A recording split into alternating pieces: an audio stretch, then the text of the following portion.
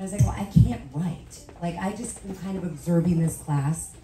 And she goes, do me a favor. She gave me a subject, I don't remember what it was, and she goes, write without thinking about punctuation and spelling. She said it was called free writing. And she goes, and don't even worry about it. And then bring me the paper tomorrow. So I write, and I bring her the paper, and when I brought her the paper, I was humiliated. I was literally like, okay, are you sure you want this? You're not grading it, right? And she goes, no, let me read it. And she read it right in front of me. And I won't cry, I promise. And she looked at me and she goes, you can actually write.